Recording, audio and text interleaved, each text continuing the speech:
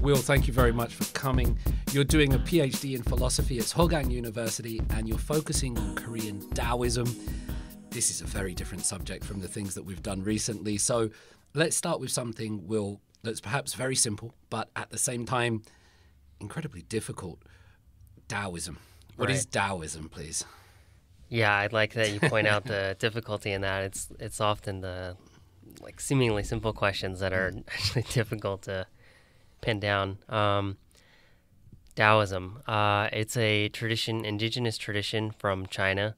That's where it originated, and then it spread to Korea and a little in Vietnam, a little in Japan. But largely it's known as being a kind of Chinese phenomenon, largely. And it's very, so originated from originally Chinese shamanistic kind of roots, way back, and that's where we see symbols such as Tai Chi or Tao originally is in Shang Dynasty, bones.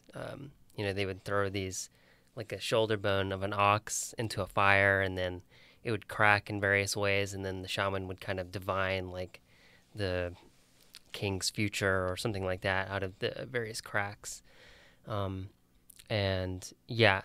also I guess they use them as a sort of writing medium, and so they carved in various characters and things like that into these bones, and that's kind of the origin also of the Chinese writing system is what we can find is the earliest things are these bones.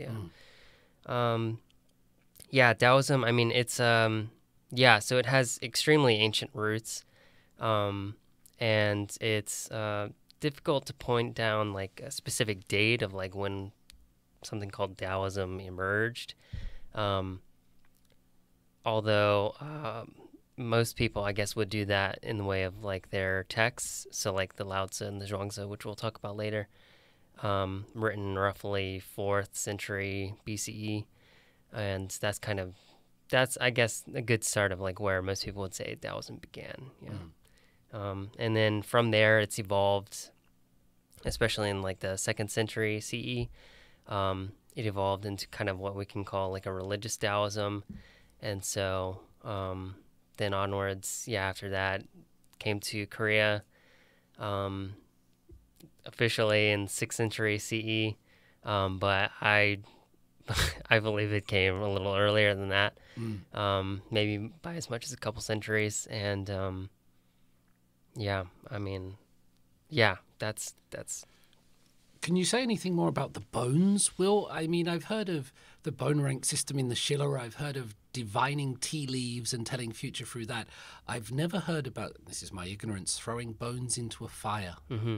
I can talk a little bit about that. As I said, these kind of shamanistic people who were supported by the king or any other, kind of anyone who would pay them, I suppose, for divining their future, or perhaps forecasting the results of a battle, something like that. They would often take usually the famous one is a shoulder blade of an ox, or a tortoise shell. Also, you can see, they use these two bones in particular as a medium for that kind of work. People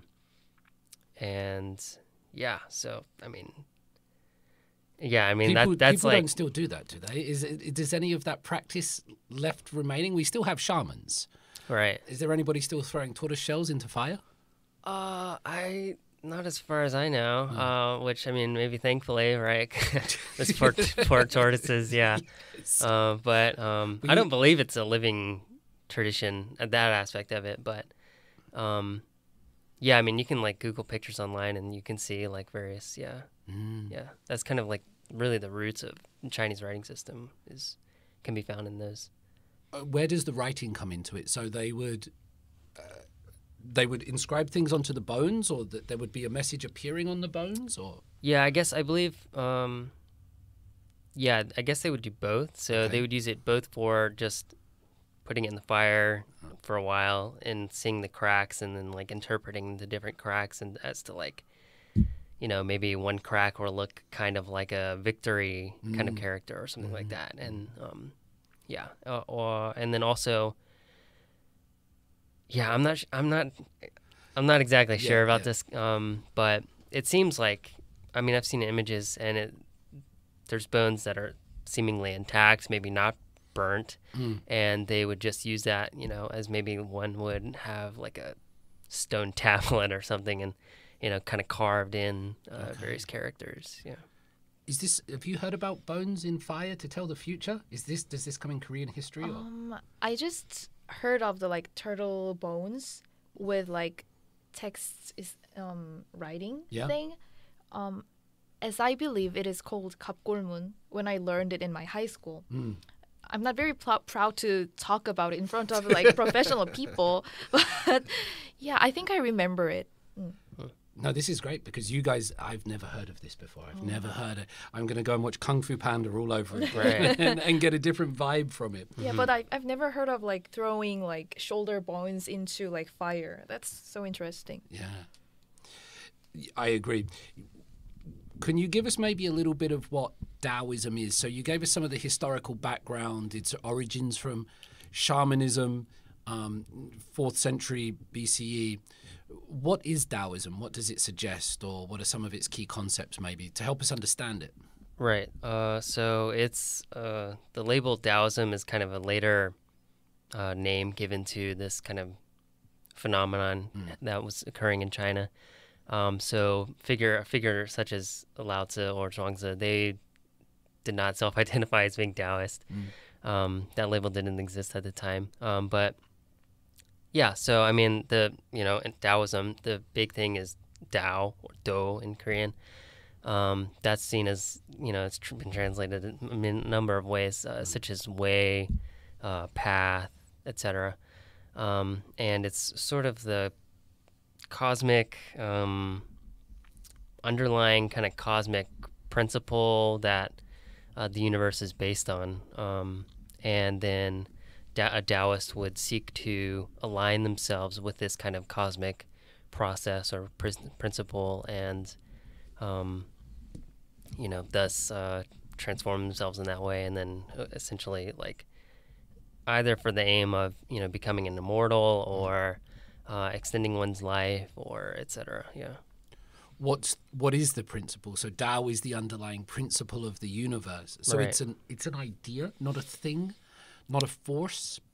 I think it's kind of just an idea. I don't think it has any kind of metaphysical or physical thing to it.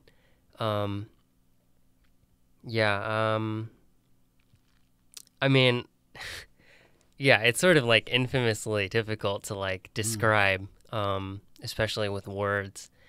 I realize I'm putting you on the spot here, but I think listeners should know.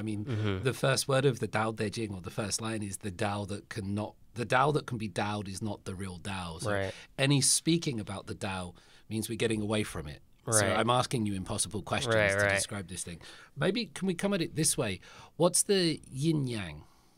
Or the Yang, the black and white symbol? That's often associated with Taoism. Right. Does that get us any closer to it? Can you give us something? Is that Taoist? What does it mean? Yeah, I would say that. I think perhaps that comes a little bit from the kind of shamanistic roots. But it's generally largely associated with Taoism, and it's sort of like their official symbol. Yin and Yang. So the root of Yin and Yang, Yang, is describing a hill and the sun striking a hill.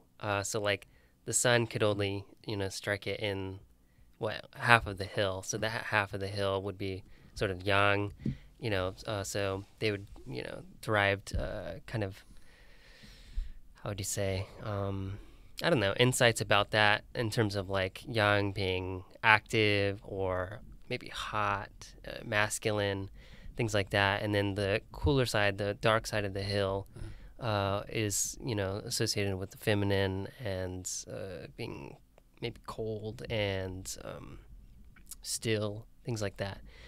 So that's kind of like I believe the roots of that term. And otherwise, yeah, I wanted to talk. So the Taiji symbol, most people are familiar with is, a circle, and it has like a white dot and a black dot, and this side is mostly black, this side is mostly white. Yeah. Right. And so it's a little misleading maybe in terms of like, it's just it would be almost better if that was like a GIF or GIF. And it was like, because that symbol, and yang, it's not a static thing. So if you were to watch, and yang at work, if you could in that way, it would be, so like when yang reaches its climax, and then yin begins, and then when yin reaches its climax, yang begins, and it's sort of like continuously changing in that way.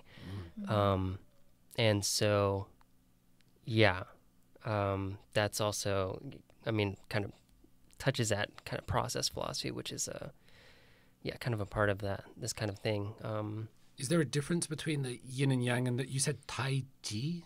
That's just the name of the symbol. Oh, that's the name of the symbol. Right. Okay. And if you see the symbol, there is yin and yang and yin, right? And could you please describe it for us, please? Yeah, and it's this, the same symbol that's in the Korean flag, right? Yeah. Or a similar symbol. Could you describe yin and yang? Maybe or maybe not. Like yin, as I believe, is a very masculine or very light, like very bright thing. No. The yang is the thing, right? And yin is the feminine, the dark, and like wet thing, maybe. Yeah, and yang being more associated with fire. Yeah. Guys, give me 1 second. Sorry. Yeah. Oh, okay. This is very Taoist and natural. Right. Sorry. I've got a really weird question. So yang is the same yang as like Yang-san, sun. Is that the same character? Like yin and yang? Yang is the bright side of the heel. And when you have like the sun umbrella, isn't that Yang-san? As I believe, yes, maybe. I'm not sure, but that possibly. Because you refer to yang as the sun, right? In that thing. So that's the same yang. So is... It's not the moon, is it? It's the moon? Yeah. It's the sun and the moon. Right. Yeah. So, yeah, they use these kind of concepts to like help describe natural phenomenon as they see it. Yeah. Right. This is like way before science as we know it today. So in my view, this was these people's way of trying to explain, why certain natural phenomenon are the way that they are.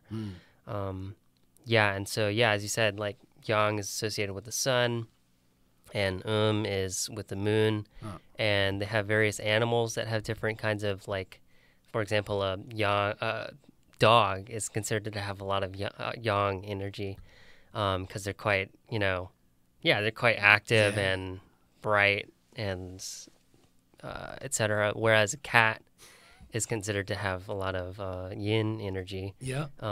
More feminine, perhaps you could say, more passive, etc.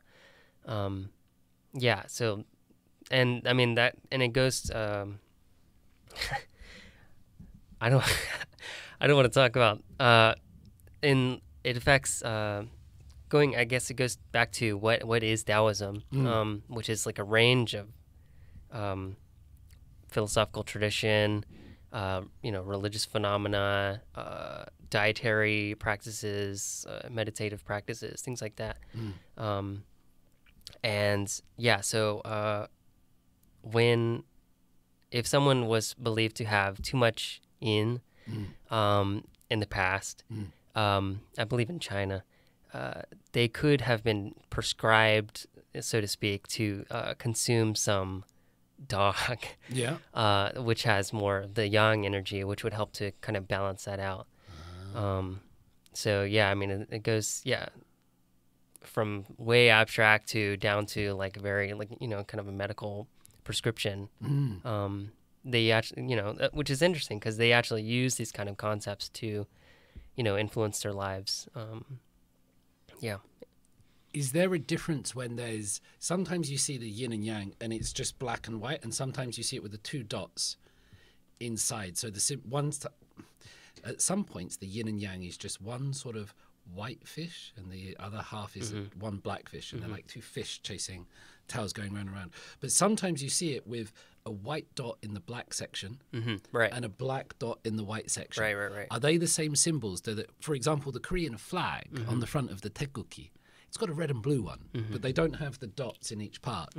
Is there anything going on there? Are they just spots on the hill? I believe that it's the same, and I think that it's when you see the dots in that kind of symbol, I believe it's just kind of hinting at that side. Let's say this side is the maximal yang, the white side, but it has this little black dot in there, and then if you were to watch, like in a time lapse or what have you, that black dot would grow and grow and grow, and then this side would decrease and it would sort of flip. So I believe it's the same symbol that you're referring to. Yeah, with the koi fish. I think you've seen that kind of symbolism in like Avatar: The Last Airbender, or I saw it in Alan Watts videos. He would spin a fish around like that.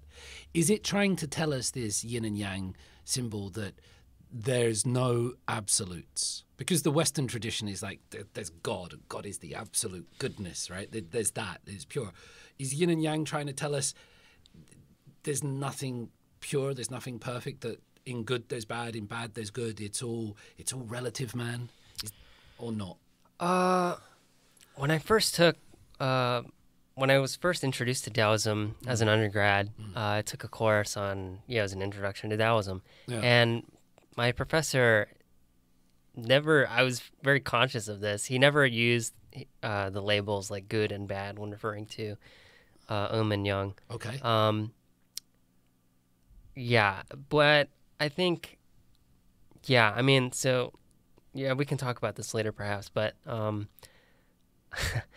think in the Joseon dynasty also, they used, this kind of symbolism still existed and was used in some ways. But I think in that time, there was a lot of yang energy going on there. And they would sort of embrace that aspect of it, but then they would, maybe push the yin or aspect of it kind of to the side. It's, I know it can be used, all religions and ideologies can be used for nefarious purposes, and perhaps that's what was happening during the latter stage of the Joseon dynasty. I think what I was trying to get at is not necessarily in terms of good or bad, but maybe absolutes. And when I read Taoism or the Tao Te Ching and Lao Tzu's book, that there was nothing in there that felt like an absolute, like a maxim. Everything was all very ambiguous, and it was always like, well, it's good news or it's bad news, or you never quite know, don't take it for granted. Whereas other religious texts or other philosophies, they kind of have absolutes in there and maxims, whereas Taoism, you could read it and it's just like, well, beautiful people are ugly, ugly people are beautiful. I don't mean to go into good and bad, but it's this idea that nothing is 100% that. No, I got you. So that kind of goes towards the like kind of process philosophy aspect of it. Where Taoism, a big thing in there is the impermanence of things, and later on we'll talk about life and death, and seeing that as not a good or bad, but accepting both and accepting both gladly. So as with the Taiji symbol, it's constantly flowing. It's not, changing. It's not something that is, it's not a fixed, symbol as it is in, a picture. I think it would be better served to be as a GIF or GIF, whatever you prefer. It's interesting that even a symbol cannot capture Taoism or that element of it. It's meant to be moving. Why is it red and blue in the Korean flag? Is there no reason for that? Are we thinking too much? Because it's black and white in my mind. Is that just my mind, or do you think you probably No. I think most commonly it's black and white. Okay. But I mean, I think I'm not sure exactly why it's blue or red in the Korean flag, but I'm not sure. But I believe, the Korean flag has evolved over time, and I believe maybe previous versions had a black and white version of it. I'm not exactly sure on that, but I think I saw like black and white version of flag, and it just evolved. Okay. Maybe that was before color was invented. They just do it in black and white. Yeah, maybe. Yeah. But I think it's hinting at the same symbol, regardless of the color. Maybe in that instance, the red would be yang and blue would be. Okay, so we have that, and that's say the name of the symbol. Taiji. Taiji. Yeah. Or Taeguk. Is that the same name? I believe so. Taeguk refers to the symbol in the middle? Oh, this is new to me. For me, I call it Taeguk. Taeguk is the name of the flag, right? And so that symbol is the Taeguk? Yeah, Taeguk ki, the Taeguk flag, and Taeguk. Oh, wow. I didn't know that. Brilliant. Thank you for teaching me. Sure. Yeah. It is. I go back to school. So that's one of, I think, something we associate with Taoism. Wu-wei. I think this has a lot of ideas in Taoism. What's Wu-wei in Chinese or Korean? Is it Mu-wei. Mu-wei? Yeah. Okay. Can you... Here's another difficult question for you, Will. Could you explain Mu-wei for us? Wu-wei? Yeah, I'll try. So this term is often used, translated as something like effortless action. I've seen it translated one time a little clumsily as non-coercive action. And yeah, I mean, what it's trying to get at is actually, I'll do it through one of the stories in Zhuangzi. I think it gets at this concept quite well. It's the story about cook ding or butcher ding. And so there's this butcher, and he is carving an ox or cow with his knife. And he's doing it quite skillfully, and along walks a duke, the local duke. And the duke inquires to him as to this butcher's skill, amazing skill at the way he's doing it is just so effortless in that way. And the butcher then explains a little bit, and that he goes for the knots, and he does not slash or chop. And the butcher also boasts that he has had this same knife for decades without needing to sharpen it, whereas an inexperienced cook would have to sharpen it every year or something like that. He's had it for decades without the need, and it's still as sharp as if it were new. And yeah, I mean, he describes it almost like in a kind of dance-like motion, the way he cuts this ox, and the clumps of the ox, the meat, falls like clumps of earth. And yeah, so I think that's the story. But there's a little bit of interesting kind of subtle meaning going on there in terms of, which is something that you can see in Zhuangzi happen a few times, in that a butcher in that time in China and in Korea, it was a low position. It was like maybe in Europe the equivalent would be like a person who sells coal. It was considered dirty and like a sanitation worker or something like that. I love sanitation workers, so I just but anyways, like the untouchables in the Indian caste system. Perhaps, very lowest of the low. Yeah, it was a lowly position, and so for this duke, this great noble person, the greatest one in the area, to come along and to inquire, ask this butcher and learn from him, and appreciate what he's doing. It was not likely to have happened in reality, but Zhuangzi does does in his story. And yeah, I think there's that little kind of subtle meaning going on there as well, in terms of like you can learn from anyone, and you don't have to be, I'm so high and mighty Duke that I can't learn, or I can't appreciate or interact with some lowly, peasant. But yeah, essentially, I mean, the story is getting at I think that there's some essays written about this, but it's like you can think of Wu-wei in action, or in reality, as maybe like in terms of flow state, kind of psychological kind of mind state in which it's considered like peak performance, but there's not any kind of you can't force it, a flow state. It just kind of naturally occurs when you're doing something that is difficult, but not too difficult, and not too easy. And yeah, so and then in Zhuangzi, there's other stories that kind of get at this kind of peak performance with the sense of ease. And I think that kind of describes Wu-wei in terms of, a practical aspect of it. Yeah. There's when the great leader leads without leading, and nothing is done but everything is done. I think this is this might be more Lao Tzu's approach to it, that I remember reading in the Tao Te Ching. But if you try to push the pendulum to the right, the pendulum swings to the left.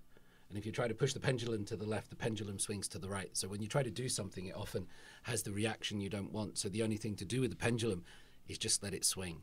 Do nothing, and then everything works. It's like if you try to be cool, you're not going to be cool. Right. Or if you try really hard to lead and influence people, it doesn't work. You do it by not doing it, and then everything kind of falls into place. I just finished reading Zen in the Art of Archery, and there was this description on there. It's about a German guy trying to learn archery in Japan in the 1920s and 30s, and he describes the snow piling up on the cherry blossom leaf, and the snow keeps piling up on the cherry blossom leaf until there's enough snow that it falls off. And but the cherry blossom leaf doesn't move. It doesn't push the snow off, but it waits until it's all full, and then it falls in a perfect motion and then fills up again. So there's this idea that don't force something, just let things go, and then you get it, and that's the perfect flow state, isn't it? Right. I think that totally gets at it. It seems like it should have lots of, it seems like it could be criticized. Don't try too hard. It seems very un-Korean, right? It feels like it's not something that would vibe in modern life, this idea of Wu-wei. Yeah, perhaps. It sort of goes against the kind of grind culture or something like that. Yeah, I think so. But I think perhaps people, and maybe we can talk about this later, people could be better served, perhaps, if they do some kind of activity or something that they enjoy, in which they enter these flow states, and or just chill out and just don't just grind themselves into a pulp, in which and we're seeing in modern culture people are becoming increasingly more depressed and etc.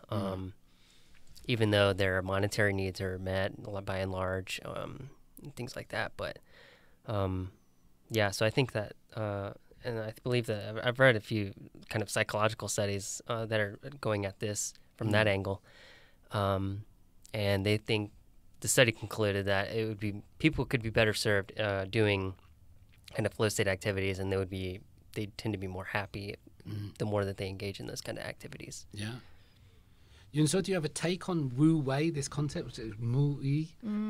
Personally, I thought of the Socratic method of teaching, because you said that the people from higher hierarchy, like the duke you said in the story, can learn from lowest of the lower levels of the people, and the Socratic method talks about a similar thing, I guess, because the teacher does not really teach about things, but like by asking questions, they can learn from it, and maybe I think that sometimes the teacher would get some new approaches and learn from it. So yeah, that's why I thought of it. Awakening the answers within and things like that. Yeah, that's why we all need Butcher Ding in our lives to do this.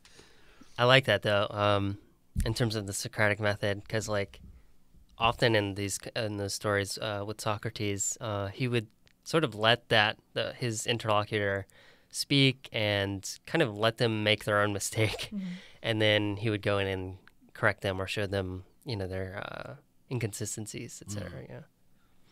Yeah, and I guess that's where maybe the differences are with Confucianism, where there is more hierarchy, where the master said this, and there are all these ideas. You said that Wu-wei and by doing things, by not doing it, it must attract a lot of hippies. This idea, but it feels like a very hippie kind of idea. It's not like confess and get down on your knees and submit to Allah and you are not worthy. Taoism seems to bring a very different vibe to it. Yeah, I think I would agree with that. And I think kind of the Alan Watts, that kind of time period, I think, in which he found so many people who are attracted to these kind of new East Asian ideas. Yeah, I think that there's kind of a, go with the flow, kind of just relax, vibe with whatever happens, accept it. There's that kind of thing going on. There's a very famous interview with Bruce Lee as well, the martial artist, and he's such a charismatic man. The intensity is in his eyes, but he's there on American television saying, be like water, my friend. You see that water can flow and it can be soft, but it can also crush, and it feels whatever cup you put it in. So if you put water in a round cup, water becomes round. And if you put water in a long cup, it becomes long. Water is empty. But by being nothing, therefore it's everything. That's kind of getting to that. Yeah, I think that was probably influenced by kind of Taoist ideas. I believe so. Is there a difference between Taoism and Zen? Because I just talked, when I was reading this Zen in the Art of Archery, it just popped up on my shelf. It's all very like the archer and the target should become one, and the teacher should become the pupil, and the pupil should become the teacher, and the start becomes the beginning, and you have to shoot by not shooting. Don't let go. The arrow has to let go. It's all about this not doing things. So is there a connection between Zen Buddhism and Taoism? Yeah, definitely. I think so. Zen, coming from, that would be the Japanese name for this tradition, Chan in Chinese, or Son in Korea, Son Bulgyo. Oh, Son Bulgyo. Yeah, it's the same as Zen. Yeah. And yeah, I mean, that kind of gets at to like how Buddhism became Chinese Buddhism, or how, Indian Buddhism, when it came, it was sort of just stayed as Indian Buddhism. The monks were just diligently translating and etc. But it kind of remained Indian Buddhism by and large. But then over time, it took on aspects of indigenous Chinese thought and transformed into what we can call Chinese Buddhism. And yeah, it's Buddhism and Taoism especially are very famous for having debates. And for example, I just read a book that was speaking to the 13th century China, where Genghis Khan was the big boss of the time. And in that kind of time period, there was a debate between Buddhists and Taoists at the official, kind of imperial court. And unfortunately, the Taoists kind of lost that debate, and then the Buddhists were able to take, I think, 36 of the Taoist temples as their own. But yeah, I mean, other than that, like there was a lot of interaction between Buddhists and Taoists, and also that helped to, I mentioned the second century CE, China, where Taoism became what we can call religious Taoism, and over time that was in large part due to its interaction with Buddhism, which at the time was, could be considered a more mature thought tradition. Perhaps it's a little older, and it had So at the time, in early Taoism, there weren't any or it wasn't organized, I suppose, and Buddhists sort of helped bring that kind of organizational structure in terms of like having a monastery, and like there's Taoist monks or priests, as they're sometimes called, or Taoist nuns, and kind of having that kind of like structured community. That sort of didn't really exist prior to that, and that was in large part, I believe, to the influence of Buddhism. I just wrote down Taoist nuns because I've never heard that before, and it sounds really interesting. Me neither. I wonder what a Taoist nun looks like. I think there should be an indie band called Taoist Nuns. I would go and see them. I love the idea that there was an argument in the imperial court with the arrival of the threat of Genghis Khan between the Buddhists and the Taoists. You said, unfortunately, the Taoists lost.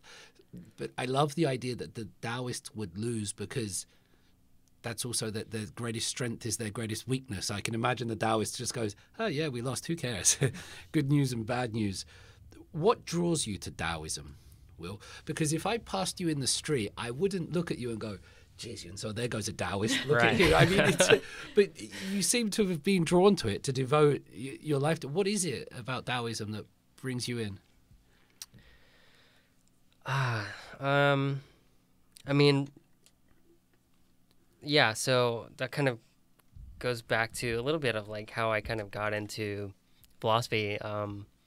That was like, I guess my junior year of college, and I had just sort of recently,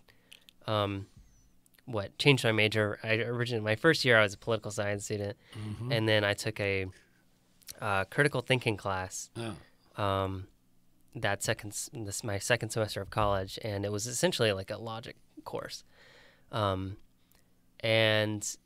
actually I didn't really like the course, and actually I didn't do very well in it. Because it's quite algebraic in some ways. But and I had always liked literature, reading, etc., and language. But it just changed my perspective as to like what you can do with language, I guess. And like you're breaking down sentences into just like A plus B equals C, things like that. And yeah, I'd never come across that kind of logic, formal logic in school prior to that. And so that just kind of changed my perspective. And really like, wow, okay, what is this? And then I took the intro to course to Taoism, and the first text that I read in that kind of tradition was the Lao Tzu. And I don't know, I just felt like it was just more interesting than reading or learning about European philosophy. My advisor right now he's a Kant specialist. Oh dear. But I just can't. Maybe he'll change my mind because I'm still in my first semester. So, but I just at the moment I just can't really get super hyped about gonna learn about Kant today.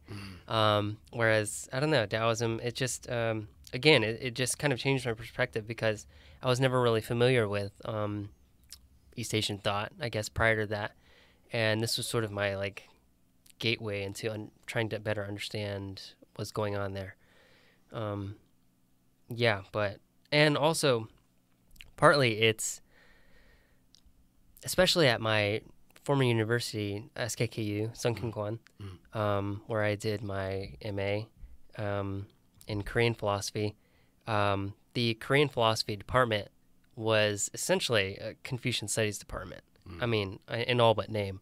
All of the students were studying Joseon Dynasty, Neo-Confucianism. And to me, that was just so disappointing in some way because Korean philosophy is so much more than just Joseon Dynasty, Neo-Confucianism. I mean, that's a huge aspect of what we can call Korean philosophy, but there's more to it than that. And yeah, there was just me, and then eventually another student came who was also studying Taoism, and that was it in the whole department, who had different interests. And there's no one who studied Buddhism, as far as I know. So that kind of I don't know, black sheep kind of a thing. I kind of enjoy, being different in that way, or pursuing something different than what would normally be pursued. It feels like I don't know, it's always felt like to me that there was an answer at the bottom of Taoism. Or if you're studying Kant or something like this, you're understanding certain ways of seeing the world. But if you study Taoism and get to the bottom of it, it's like there's a mystery in there. And if you understand this mystery, your world will change. You'll fundamentally see the world in a different way. And not everybody's going to see the world, and not everybody's going to find that mystery. It always felt to me that it's almost like playing a game, or it's something more than philosophy. There's a secret in there. Is there a secret in Taoism? It's a very stupid question. I know what I'm asking you as a serious student of Taoism, but no, I think it's not a stupid question at all. I think there's definitely a mysterious aspect to Taoism, and partly what makes it so like slippery or difficult to like pin down what is this. And in many Taoist, if you become an ordained Taoist priest, you can take on a Taoist name, and in many of those names, there's the term mystery or mysterious. They use these kinds of terms. Or in early Taoist religion, there were people who received texts sort of mysteriously, or they weren't supposed to be shared with students who were not ready for it. And yeah, so I think that there definitely is this kind of air of mystique about it. Yeah. Maybe that's why you don't look like a Taoist. That's why he's tricking us, right? So nobody's going to look at you. I say this with no disrespect. They go, well, there goes a Taoist. Maybe that's the point.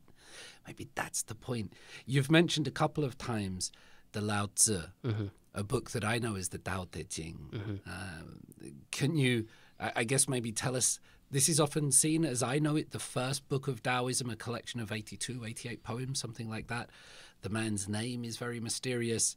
Can you tell us perhaps how you understand this book, or can you unload some, what's it in Korean? Tao Te Ching? Yeah. 도덕경? 도덕경. Okay. Yeah, and Lao Tzu being Noja. Noja. Yeah, I can. As you say, it is often seen as the beginning of what we can call Taoism, and is often seen as the first Taoist text. But yeah, because I guess the written material at the time, people were using silk or bamboo strips, things like that. And they would put these texts in tombs and exhume, people with these texts. Yeah, a lot of things were damaged and destroyed over time, or robbed from, just robbed, plundered. And so it's difficult to point down exactly when that text was written, but most people think it's roughly 4th century BCE. And yeah, I guess a lot of people do put it as the first text in the Taoist tradition. There's another text called the Ne Ye, translated as inward training. And it was also written roughly around the same time, and some people think it's a little older, and they think that it influenced the Lao Tzu. But anyways, for our discussion, Lao Tzu. Supposedly, the story goes, written by Lao Tzu, who was a sort of like small-time bureaucrat in that time, and upon he was going to traveling on an ox, and in many paintings you'll see him riding on an ox, riding to the west, and sort of like doing the first kind of journey to the West, in which he was going to go there and teach people about the Tao. And upon reaching a gate on that journey, the gatesman begged Lao Tzu to please write his thoughts on the Tao and etc. And supposedly the Lao Tzu acquiesced and then wrote this text, which we still have today. And I believe I've seen it quoted that it's the second most translated text aside from the Bible. Yeah, so in that, I mean, again, it kind of goes maybe to perhaps that kind of slippery nature of there's no perfect translation of this text, and so it's still having to be continuously redone or addressed from a different perspective, etc. Yeah, as you said, it's really a rather short text. People often see it these days as a kind of political, philosophical text. They see it from that kind of perspective. And although, interestingly, in Korea, and there's more and more research coming on this recently, the textual history in Korea for the Lao Tzu is like very late in terms of translating it into Hangul, and then even really being in wide circulation. I mean, like as recent like modern times is when it really started to like be translated into Hangul for the first time, like I believe the 60s. Wow. This ancient text, which I mean, there's in the Samguk-sagi, it's recorded that a Baekje general did, as you said, and as you quoted earlier, and that like not pressing the attack too far and like letting them go, and then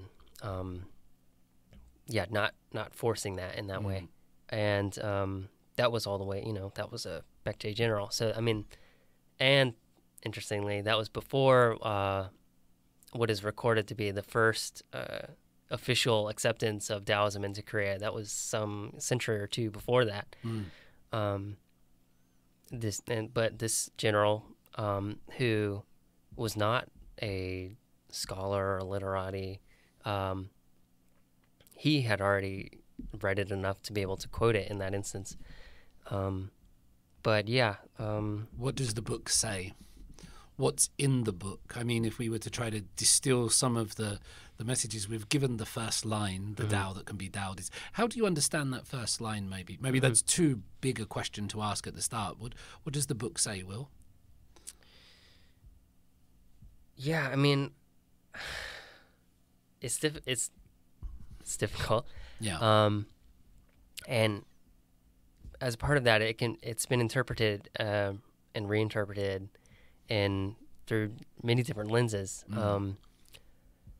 But yeah, I mean, I see it after in the intro class, the professor kind of later on, after we had read bits of it, he kind of gave us that lens and like that he sees it as a philosophical text.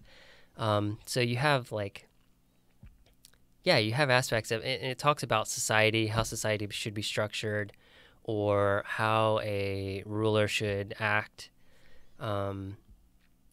things like that. But then also you have things like the first line that you mentioned, or there's in the early parts of it, there's some lines discussing creation, or aspects of, there's lots of kind of water symbolism in the text. And yeah, it's anyways, I mean, so yeah, I mean, I'll go to the thing that I'm more familiar with in terms of like these kind of modern reinterpretations of the text. In the 1960s, it was first reinterpreted and translated into Hangul by Christians, early Korean Christians who found this, they found this text and they tried to like interpret it through their, lens, and So in that way, I don't know, it's kind of interesting because like maybe it goes back to with the, as you said, with the Buddhism, like one could in theory be Buddhist, Christian, or etc. It's not like the belief thing is not really as a part of Taoism or Buddhism. And so so you had these early Christian Koreans, and they were reinterpreting the text through their perspective. And I mean that was I mean that's like when it was first put into Hangul, I believe, was 1960s by Korean Christians as well. Right. So amazing. Yeah. I always found when I read the Tao Te, and I'm so sad I don't have a copy of it with me today here, but every time I read it, I don't find anything that doesn't make sense. For example, if you read the Bible or if you read old texts, you find something that's a bit, it doesn't vibe with modern society. If they're talking about slaves or something like that, you're going, yeah, okay, that's of its time, right? There are some you find like that. But whenever I read the Tao Te Ching, I never found anything that caught me out of the moment like that stuck me out as being wrong. But at the same time, if you used logic to understand it, it would never work. If you tried to do A plus B equals C, it didn't make sense. You just had to, when you see those, I don't know what you call them, third eye pictures or magic eye pictures, it's like a picture illusion. And to see the image in there, you have to cross your eyes. And underneath everything, there's a dolphin or something like that. I really found when I was reading the Tao Te Ching that I had to just shut off my brain and just allow the words to come to me. And you wouldn't really be sure what was going in, but there was something in there that didn't like logic, that didn't like rational thinking. Right. And if you just let it wash over you, that was how you were meant to read it.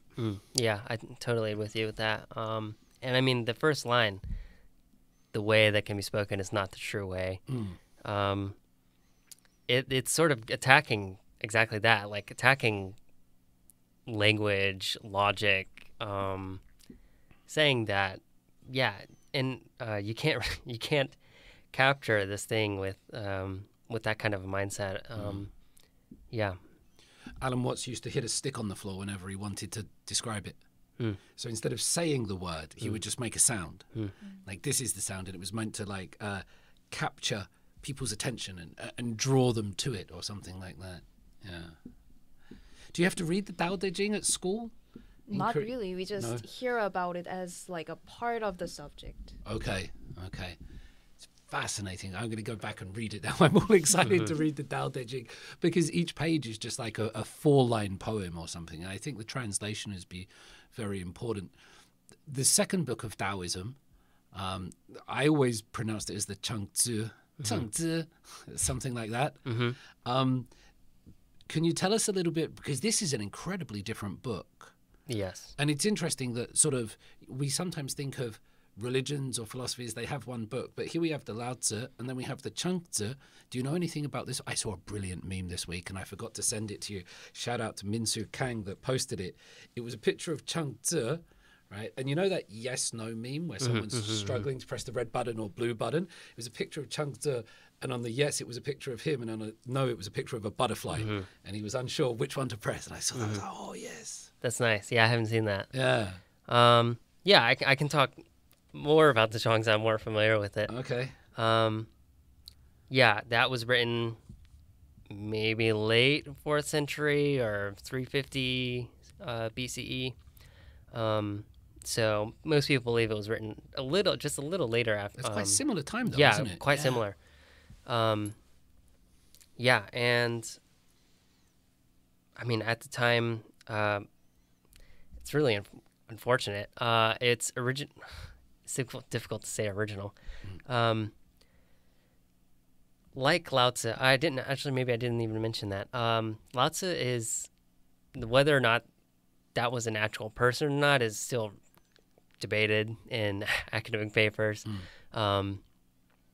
People still up for debate it as means to whether old man or something, doesn't right, it? right, something like it just means right, old dude.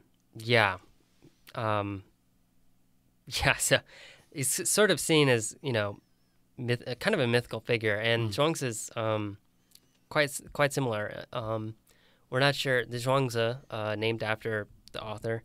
We're not sure whether that author existed or not.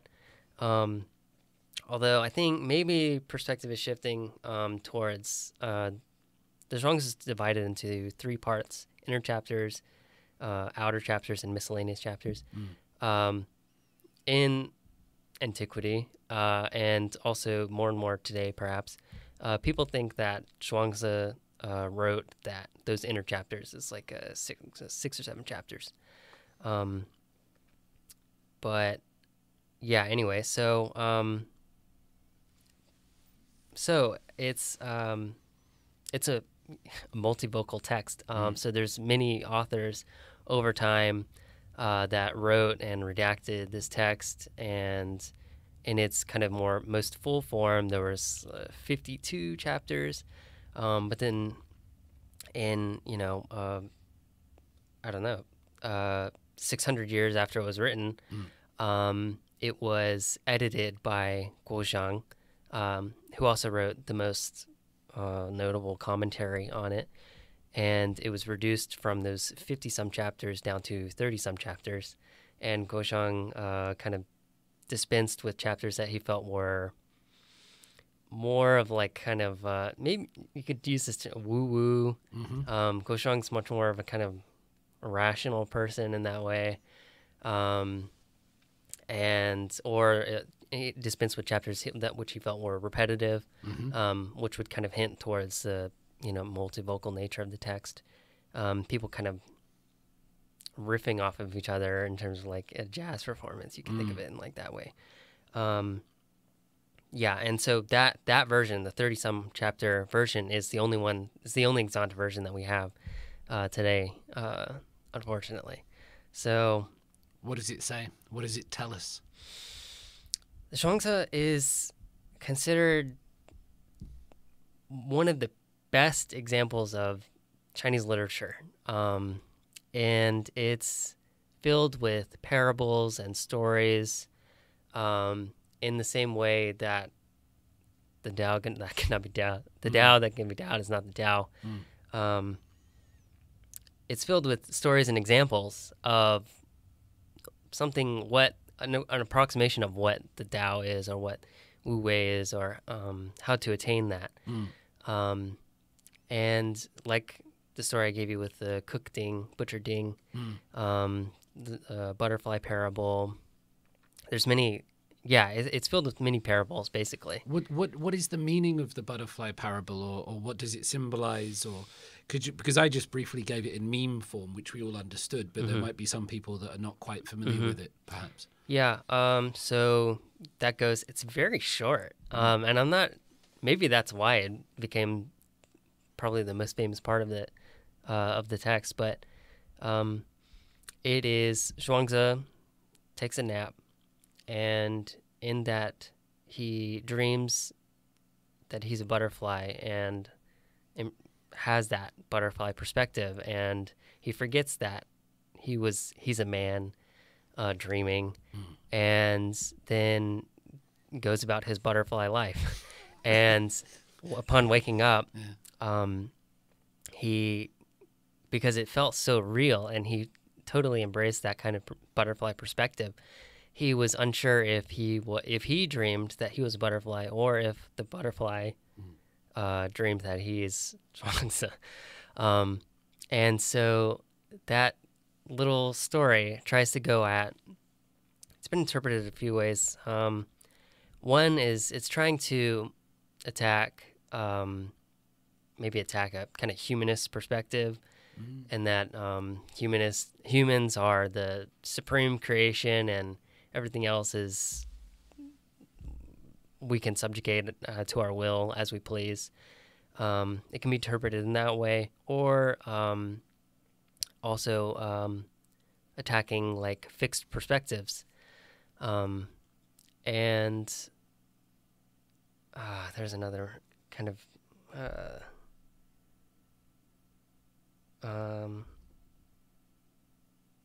okay. Actually, I wrote a kind of read. I did a little reading on from Professor Mueller, and he wrote that it is trying to break down distinctions between self and other, and a reminder about the impermanence of those distinctions, and kind of what I said, the vanity of human existence. So, yeah, I mean, it kind of goes to maybe I don't want to say that it's hinting at this or not, but it could be interpreted as, I mean, eventually, kind of a life and death thing. So eventually, I'm gonna die. Yeah. We're gonna die. Yeah. And then you could think of the Qi, the Qi that is us. Maybe we will be eaten by a worm, and then maybe so part of us will become with that worm, and then maybe a bird will eat the worm, and then part of us will be connected with that. And in our kind of next lives, we could be a bird, or in the Zhuangzi, even like a pellet for a slingshot, or a wheel of a cart, etc. And so it could be speaking to that as well. That, this perspective that we have right now, the one that we value so much, it's very temporary, especially when you think of it in the very cosmic sense of things. And so, I think it's maybe hinting at that as well. It's really interesting that there must have therefore been a great sense of individualism at the time that they were rallying against. Because if they're saying we need to, if the message is to try to get out of this head, to try to get out of this perspective, and to imagine that you're a butterfly, or imagine that you're both the hill and the sun and the moon and all of these things, that they must have been doing that because some people were too focused on one perspective. Some people were too fixed in their position. And so this idea of individualism or egoism, or that single perspective that we sometimes associate with modern world, if Taoism was sort of saying against that, or rallying against that, or at least speaking against that, there must have been that sense of individualism back then to rally against. Yeah, I believe so. And you could look at examples, famously, Taoists and Confucians butt heads and do not get along and clash with perspectives. Or in China, around that time, you had the school of names, or legalists, or Yangists, and they kind of adopted an emphasis on language, maybe you could say logic, or an egoist perspective. And so, it could have very well been speaking out against that.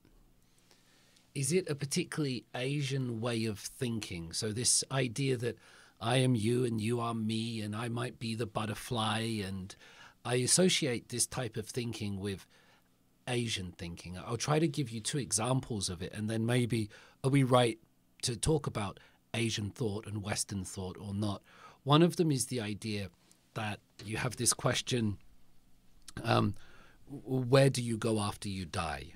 And you've already mentioned this, and many people might think about it, but if you really try to think about it without thinking of culture or religion, but deep down the question, where do I go after I die? And you think about it, and then the next question you have is, where do I come from before I was born? And that birth and death are interconnected, and we sometimes put them in this like time sequence order. But in the grand scheme of things, sometimes the beginning comes before the end, and the end comes before the beginning, and things move round. And that's the better way to understand things, perhaps. Another thing, I'm not sure if I spoke about it on this podcast, but I learned the Sokdam, why am I thinking kakdugi, not kakdugi, kamagui. Kamagui 날개 배 떨어진다. Is that right? 까마귀 날자 배 떨어진다, maybe. Yeah. When the magpie flies, the pair drops, and there's no connection between these two events, but they happen at the same time. And I asked a group of like 400 people in a Katok bang, English people, what's the English equivalent of this? And everyone was like, we haven't got one. we haven't got one. We haven't got this expression that say two things unrelated happen at the same time. And that blew my mind, that there's this expression, Korean expression, Asian expression, that two things can happen at the same time, be unrelated. And we only think in cause and effect and things like this. All of this is me trying to ask you, Will, is there an Asian way of thinking? It's a very dangerous question. Do you see what I mean? Because it's stereotypes and generalization. Is there an Asian? I mean, I like the question. I would maybe rephrase it a little, because Asia is such a huge continent, and has a rich history from well before where I'm from, the U.S., etc. So in that way, I think I would be hesitant to say that there's an Asian way of thinking, but perhaps if you narrow it down in terms of like, is there an East Asian way of thinking, or a Southeast Asian way of thinking? Probably. I think that there's something there. Yeah.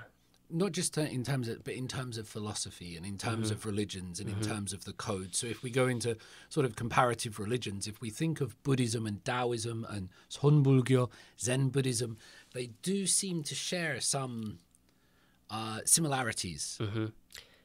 Yeah.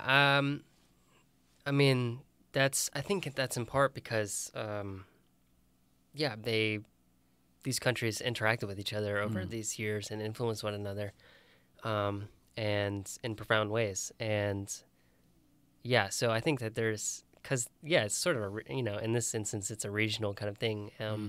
They did mutually influence one another.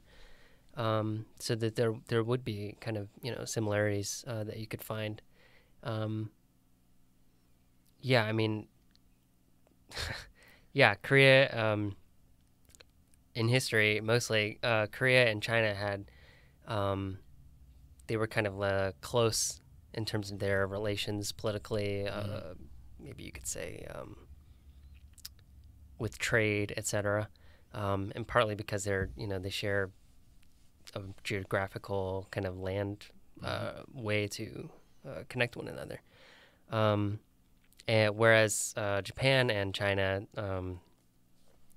they didn't get along. They were the two great powers in that area, and Korea was kind of caught in the middle in between them, and then sort of like, had to negotiate that. So Korea, especially on Japan, Korea had quite a profound impact on, especially early Japanese culture. So I think that in terms of, I mean, even as far as in Three Kingdoms Korea times, Baekje especially had quite a close relationship with Japan, in part because, Shilla is over here and it's a powerful kingdom and it's, knocking on your door, so it's good to be close friends with a powerful ally that could sail over and, maybe perhaps put Shilla in their place. From Baekje to Japan, Baekje taught Japanese people how to write with Chinese characters and introduced their first, the first writing system in Japan, and as well as Buddhism, maybe a little Taoism, Confucianism. That in some maps online you can see that, you can see incorrectly perhaps that those these kind of Chinese things originally went directly from China to Japan at the beginning, but that's not the case. Those went through Korea to Japan as a kind of intermediary, and so perhaps Korea kind of imprinted its own kind of Korean influence on that, and then delivered it to Japan. And there was Korean scholars who were tutors to Japanese princes and things like that. So that's kind of a historical kind of approach to that answer. But I think in that way, I think historically you could say definitely that there would be an East Asian way of thinking, or an East Asian philosophy in terms of kind of non-dualism. That's where I'm going with this. Right. Non-dualistic and non-monotheistic is what I'm really trying to get at. There's not a God in the sky, and there's not dualism of mind and body. Right. Everything's just one, man. Yeah, it's all connected. It's all connected. It's all connected, and it's constantly changing, and that seems to be the way of thought here. Yeah, I believe so. And I get this, though, sometimes from my wife or something. If something good happens, she'll say, "Be careful, Nampian. There's bad news coming," or something like that. Or I feel this from her, that it's not just dualistic, and if you do well, then you better be careful because you're about to come down. And I'd never heard this before. I would get congratulated in the past if I did something well, but my wife's like, no, these things work. And she's not a Taoist, but it's a frame of mind, I think, that she understands, which is very different from an absolute or a monotheistic, or it's not to say one is better or worse, but just very different. I feel it very differently. Right. Yeah, there's kind of the lack of that, going back to what you said about the cause and effect. Yeah, I talk about the similar things with my friends too, because when my friends are like going through hard times for like too long and the zero lucky thing is happening, then I say to my friend like, oh, so you fulfilled your like conditions for being unlucky, so good things are about to come to you.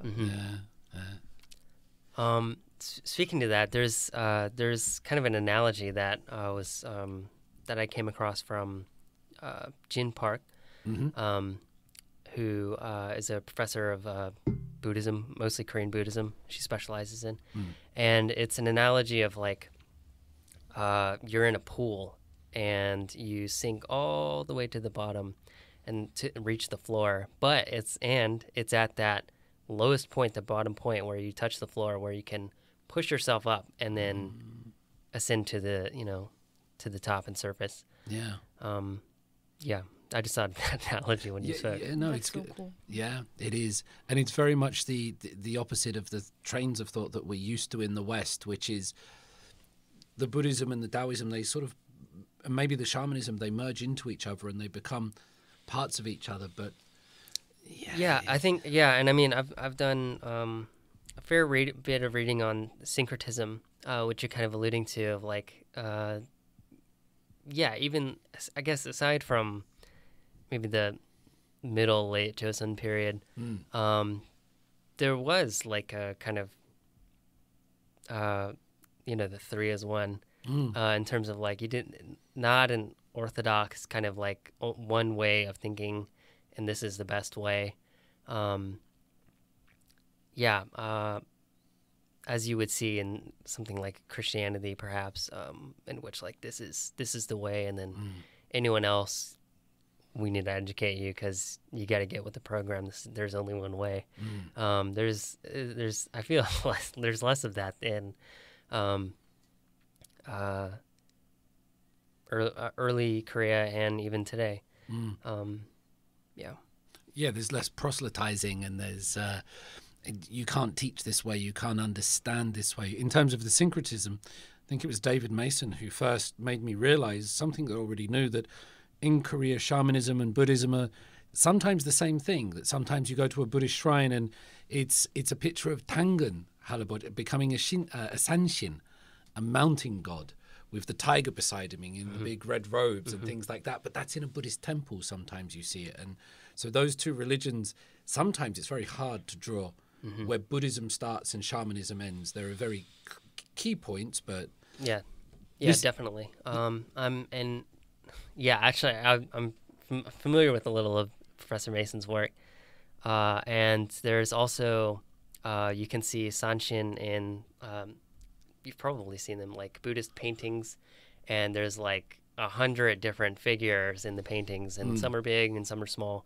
But in a lot of them, you'll see one or a few figures who are Sanshin, who are included in these kind of Buddhist pantheon paintings, and which is really cool to me because I'm not really aware of anything in, like in a Christian painting. I don't think that there's an aspect of, Islam or, etc. that they would include in their painting in the same way. when I was in Italy in February, we were walking around various very old churches looking at paintings from the 1400s, 1500s.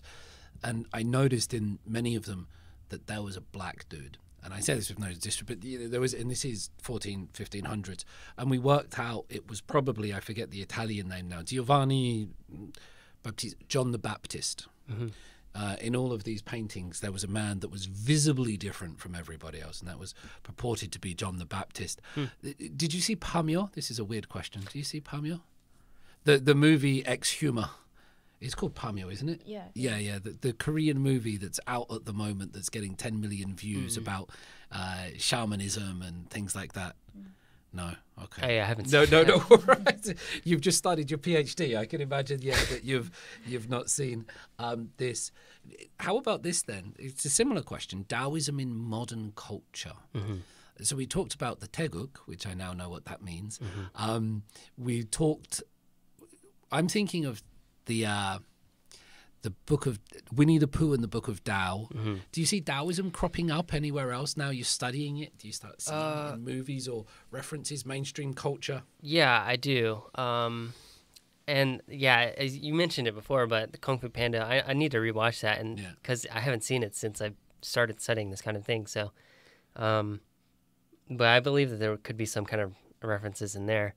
I mean, you can see it. Yeah, you can see it in modern culture, especially probably the most famous depiction in media would be Sun Wukong, the Monkey King. I don't know what this is. Oh, really? Yeah, okay. I don't know what the Monkey King is. Do you know what the Monkey King is? Yeah, 손오공 thing. Yeah. Teach me, guys. So I'm sorry. Teach me. No problem.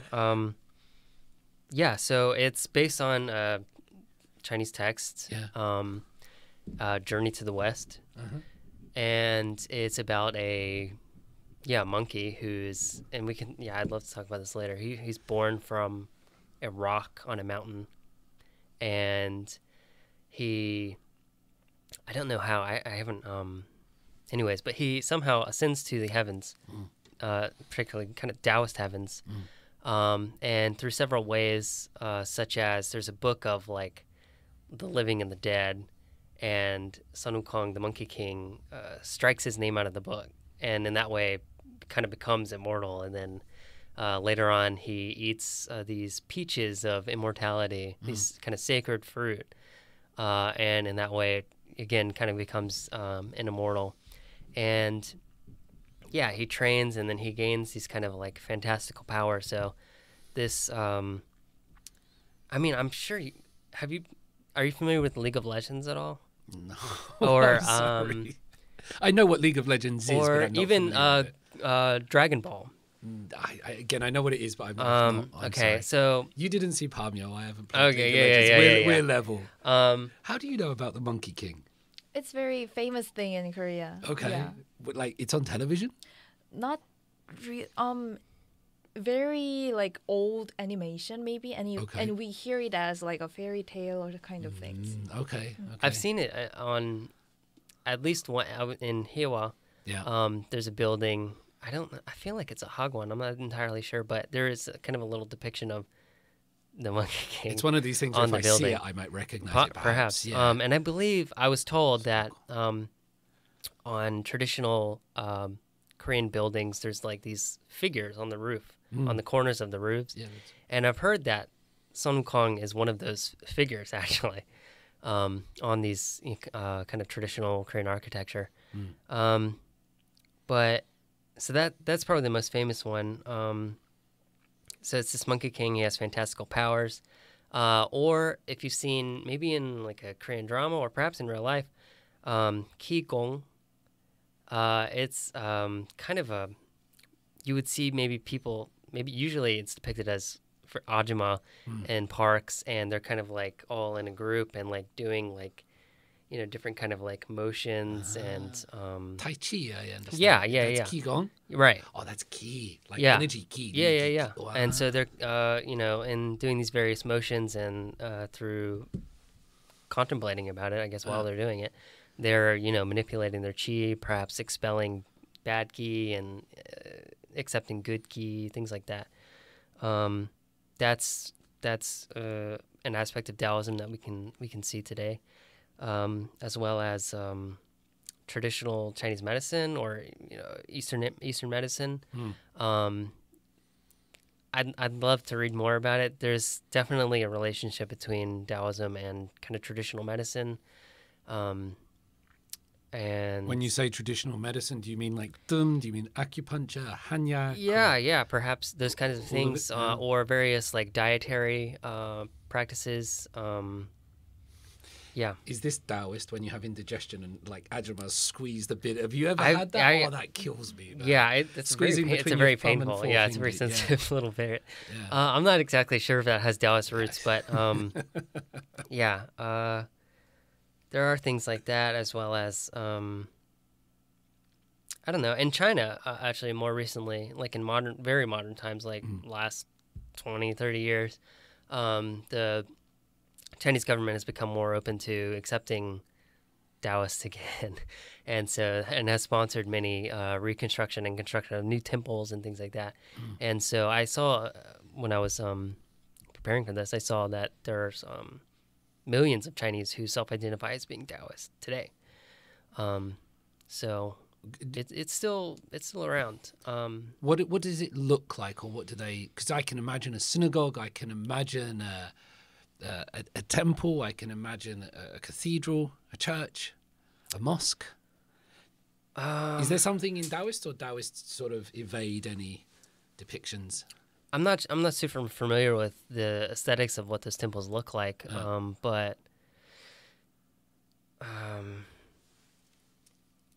I mean, yeah. Or if you've heard the concept of feng shui, that is kind of has Taoist roots.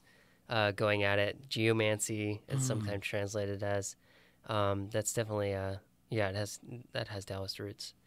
Is feng shui still a thing in Korea? It was like this big joke. What's feng shui in Korean? Where you're not meant to put your bed by the window or facing the door. Pungsu. Yeah. I guess it is a thing because my mom and dad has like specific ways to place a bed, because like when it is like placed to the north side, it means that it means bad luck, because you put dead body towards like north side, so it means bad luck. And like and as I believe, it's the thing, like if the house is in front of the mountain and the river is in front of the house, then it's the good place for living. Yeah, that would be a great place. Yeah. So I mean, I want one of those. Yeah. Yeah, a house in Korea, right? Yeah. Yeah. Having a house and not having a house is the same thing, Will. We're being Taoists. Right. Yeah, so that's definitely an aspect, and I mean, and that goes back like the way that Taoists kind of there's a term, Buddha Taoist, or that is like in some ways and sometimes certain sects are very difficult to like distinguish between, like, is this a Buddhist sect or is this a Taoist sect? So there is that thing going on, and so like they would arrange their temples in a certain way, so like facing the east or etc. So like bringing good fortune, and then like the mountain and the river. That's like classic, and you see that kind of depiction in various Sanshin paintings or Taoist paintings. There will usually be a river and then mountains in the back, and then I think the similar thing is going on with the I feel like I'm going to butcher this.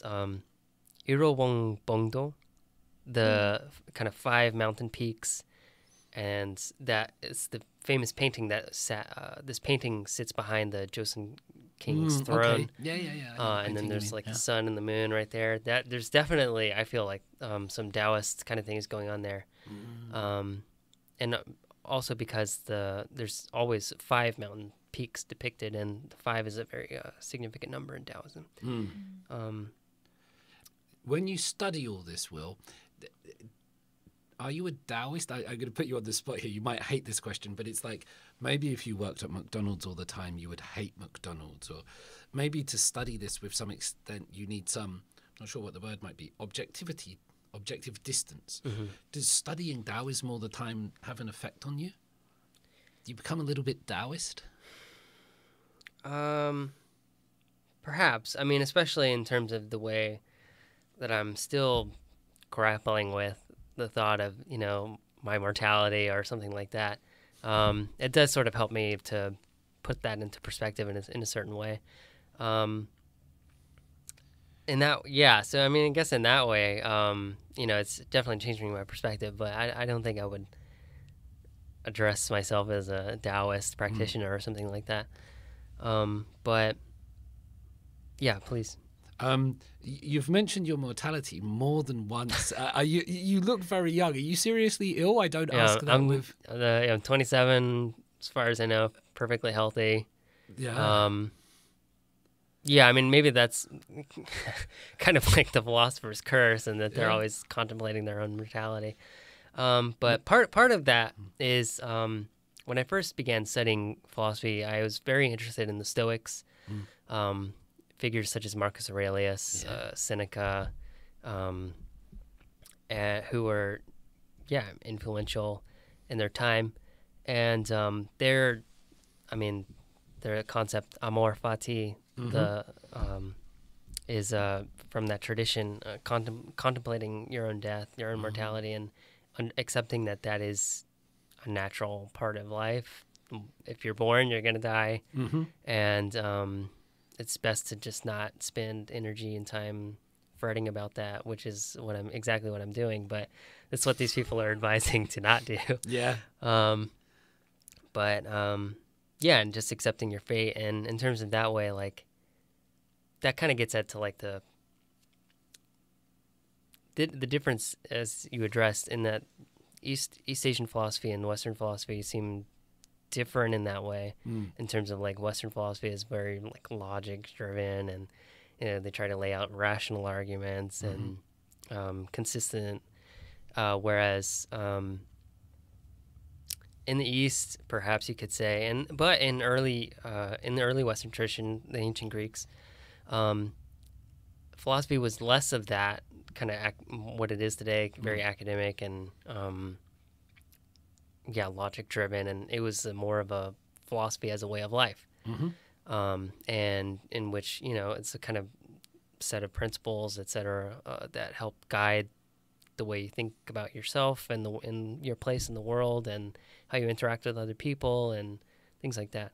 The way you think about material possessions and all of that kind of stuff.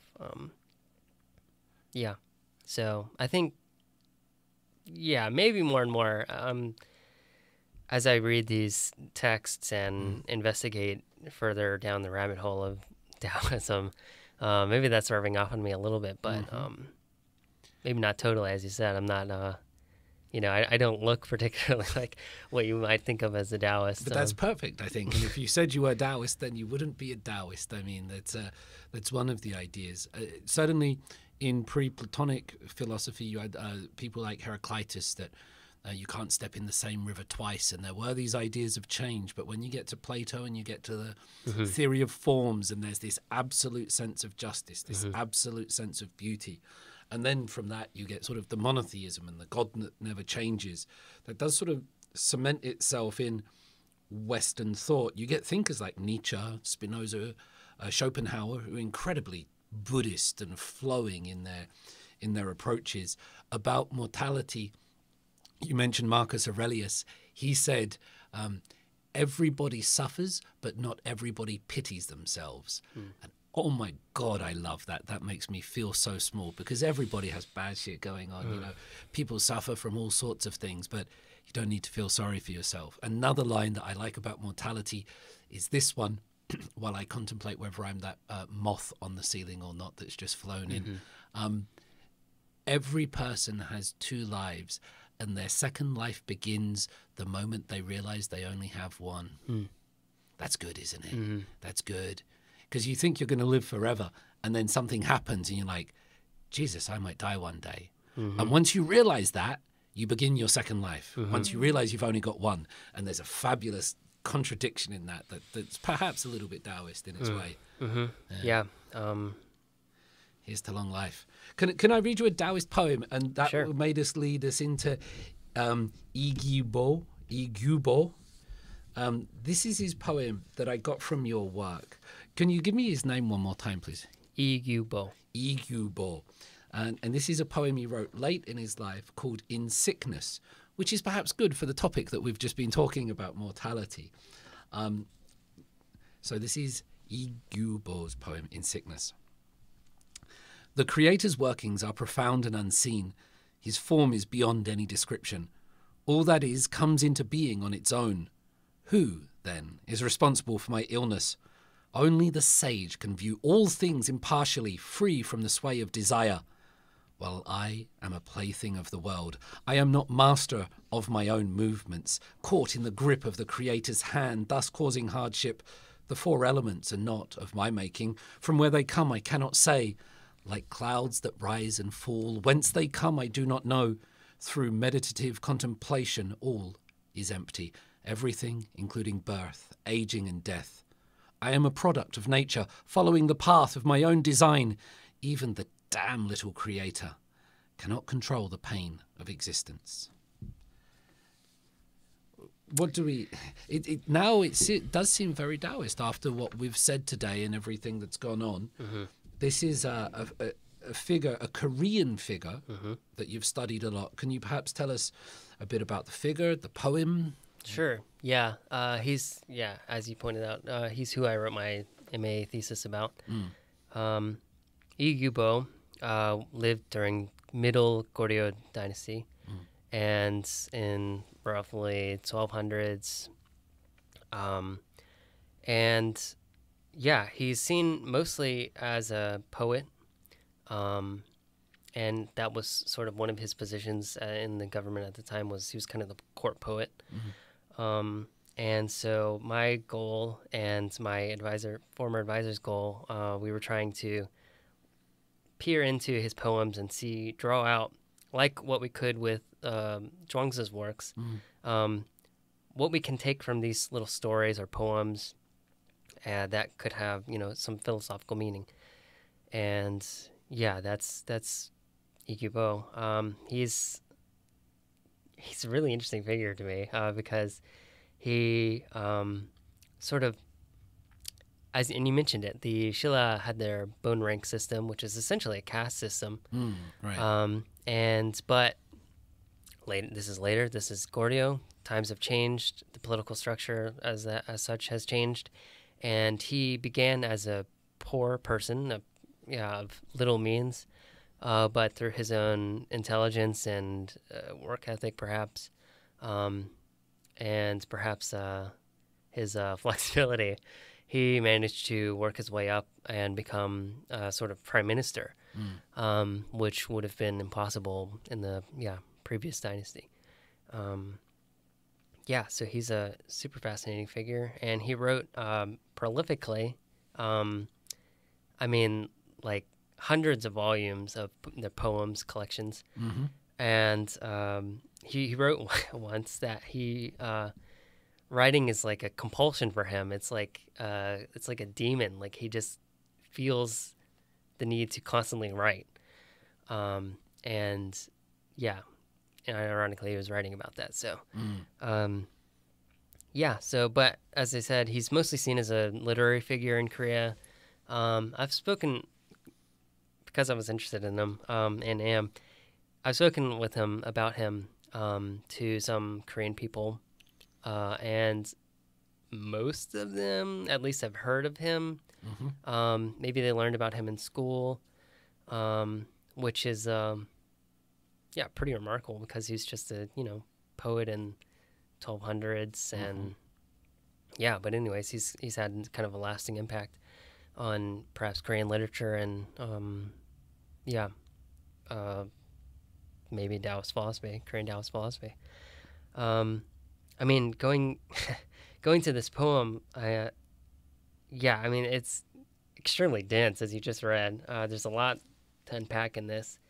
And one thing that I would like to point out is that the four elements are not of my making. That four elements is a phrase that we get from Buddhism. Whereas the Taoists have five elements, but he uses this phrase. And he's one of these figures, these kind of learned people who's a master of the three teachings, such as Cui Chi-wan of the past. He's one of these kinds of figures in Korean history who could that could be said of them. What's the extra fifth element in Taoism? What are the five? I had to put you on the spot here. Fire, water, metal, earth, and wind, I believe. Okay. Yeah.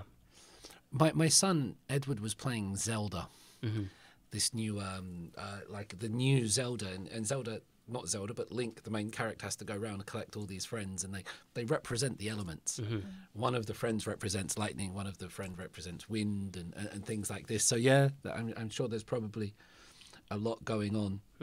Even the damn little creator.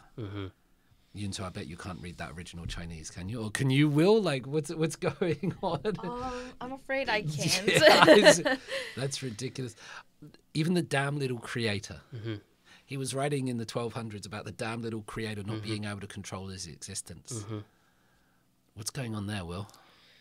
Yeah, so that's that was the kind of main topic of my thesis, was trying to unpack this figure, the Jo-mul, in Korean. This figure, the creator, sometimes is translated as the maker, or I've seen it more recently as the shaper of things. This figure originated from the Zhuangzi. That was when it was first coined, and then Guoshang Guaksang, his Korean pronunciation. He was the rational the guy editor, that got rid right? of the repetitions. He's the main editor, kind of compiler of the Zhuangzi, main commentator. I'm ready for my test. Good. Yeah, he remarkably he wrote about creation, but he was strongly like anti-metaphysical, so he did not take the creator as a serious thing. And when that phrase came up in the first time in the Zhuangzi, he wrote a comment on that passage, but he didn't even talk about the creator, and he basically barely mentions it in his work. Whereas in Yi Gyu-bo, he mentions this figure, the creator, several times, and yeah, he has kind of an interesting relationship with it, I guess, as you can maybe glean from this poem. Yi Gyu-bo's creator, he sort of uses it as a figure. Oftentimes, he uses it as a figure of blaming, like just kind of. He's as he says, it's not the creator's fault that he feels this pain. Yi Gyu-bo later in life believed he had a skin disease that caused him pain, as well as he had at least 2 children of his that passed away early, we can go back about this later. But the time that he lived in was very turbulent. And there's lots of war and death and etc. going on. So there's pain all around him. Mongolian invasions. Right. Yeah, that's exactly that time. And so he's trying to like just grapple with what is the root of this pain. And yeah, I mean, in the poem it mentions only the sage sees everything impartially. Only the sage can see pain and pleasure as equal. But Yi Gyu-bo, I believe that he's trying to be on that path towards seeing that perspective, that kind of sagely perspective. But I mean, incredibly hard, right? And actually, he wrote about like trying to bite his fingers, like a fingertip, and feel that pain, and like he tried to make him feel like this pain in his finger, try to make it change his perspective or what have you, like to see that as being a pleasurable experience. He failed ultimately. Everyone's a Taoist until you get hit on the head. Right. So yeah. pain is real. Yeah. So he wasn't. I don't think, unfortunately, was able to overcome that very natural perspective of seeing pain as pain. But yeah, so he essentially uses this figure of the creator as just like as maybe a Christian in a weak moment would say, God, how could you do this? Like, why would you let this happen? Something like that. Why have you forsaken me? Right. This is the line of Jesus Christ on the cross. Right. I think he's kind of using this figure sometimes in that way. In another longer work, however, I translated it as asking the creator, Munjomu. And it's also been translated as questions to the creator. In that kind of short story, I guess you could call it, the creator is seen as a kind of sagely being, in which Yi Gyu-bo asks questions to the creator and then tries to understand pleasure and pain and tries to understand life and death, and the creator answers these questions for him. And in that story, he's seen as like kind of like a sagely figure, as one who knows or understands. What goes on with Taoism having a creator? Because I thought Taoism was the uncarved block. Or it's not meant to have a beginning, because if it has a beginning, it has an end, and it's meant to be everything all at once. Yeah, that's something that I'm still kind of trying to work out, because in Taoism, there's not. I feel like it would be unfair to say that there's one like creation myth. There are there's a few like prominent perspectives. Actually, and each of them both come from either the Lao Tzu or the Zhuangzi. And in the Lao Tzu version, kind of the famous line is 1 becomes 2, 2 becomes 3, and 3 becomes everything. And obviously that's a super vague way of seeing it. So some people have interpreted the 1 as being Tao, and then 2 is the Yang, 3 is oh goodness, it's escaping me right now. Something else, and then I think maybe 3 is the combination. It's Yang and Yang.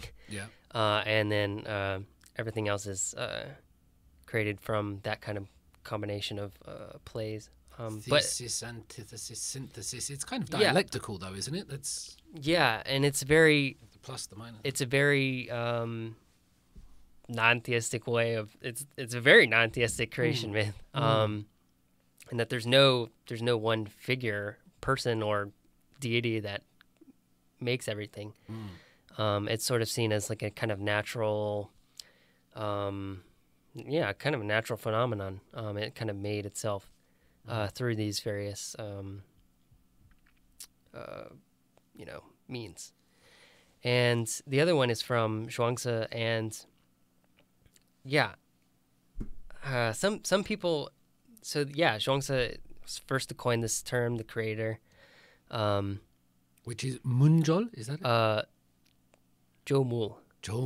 Okay. Yeah. And so, Zhou is making, and then Mul is things. Mul. Or like it's the same Mul in Dongmul. Okay, yeah. Right. Okay. So it's So some people have tried to like dismiss the creator as being just kind of a literary metaphor, and it's not meant to be taken seriously. Guaksang, the primary editor of the text, basically just dismisses it, and especially the main time he addresses it is in the preface to the Zhuangzi, and in which he just kind of outright says there's no creator, and things just emerge spontaneously and naturally. They self-sow themselves, and yeah, that's his kind of view on that. And so, yeah, so where the creator fits in kind of Taoist creation is still, I'm still working through that. And I mean, yeah, Yi Gyu-bo, in that Munjo Mo that I mentioned earlier, questions to the creator, asking the creator, in that work, at the very end of it, the creator says, the questioner asks, I'm sorry, the creator had previously explained that everything came of accord of itself, everything kind of made itself. And Yi Gyu-bo was asking, like, when heaven made hemp or linen and people clothed themselves, or when heaven made people and animals and blah, blah, blah, and had this kind of perspective that Chun was the cause of creation, the creator addresses that assumption and says, no, heaven did not make this everything, and everything came of the accord of itself. And then, the creator ends with saying, I don't even know why you call me creator. Have you ever seen me making anything? No. And what a petulant little creator. Right. Yeah, so that's good. I like it. Yeah. So even it's kind of ironic that this figure, the creator, is in Yi Gyu-bo, is he uses this figure a lot in his works, but at the same time, I think that questions to the creator, asking the creator, and that work is kind of the most fleshed out instance in which he addresses the creator and these kinds of assumptions about creation. And he ends the work with saying that the creator didn't do anything, and everything made itself, which is both kind of similar and dissimilar to the Gwaksang's perspective, in that Yi Gyu-bo seemed to be just fine with addressing and using this figure in his own writing, but at the same time he accepts that things made themselves. So it's an interesting little figure that I've come across, and Yi Gyu-bo's works, and recently I read through a work about it's a Chinese name, so I'm gonna Chuji. His Taoist name is Eternal Spring, and it's another account of Journey to the West. And this figure is a Taoist kind of master. He was a contemporary with Yi Gyu-bo, actually, and a few times in this work that details this Taoist master's journey to Genghis Khan, and he mentions the shaper of things. That's how they translate it in that text a few times. And his journey to the West, going to Mongolia. Is that the West? Going to Genghis Khan? Because when I hear the word West, I automatically think of Paris and Berlin and London. Yeah, not that far west. Yeah, obviously. The West means Mongolia? West, in this case, means, I think Genghis Khan was in Afghanistan at the time. Okay. Yeah. So, kind of Middle East. Genghis Khan in Afghanistan would make for an amazing webtoon or something, wouldn't it? I don't know. I've just never imagined Genghis Khan. It was quite an empire at the time. And Genghis Khan summons this enlightened person from thousands of miles away to take this journey. He asked him repeatedly, a few times, to please take this journey. Come to me where I am campaigning, warring, and teach me about the Tao. And especially, he wanted to learn about longevity practices, or how he can expand his life, lengthen his lifetime, or maybe perhaps become an immortal.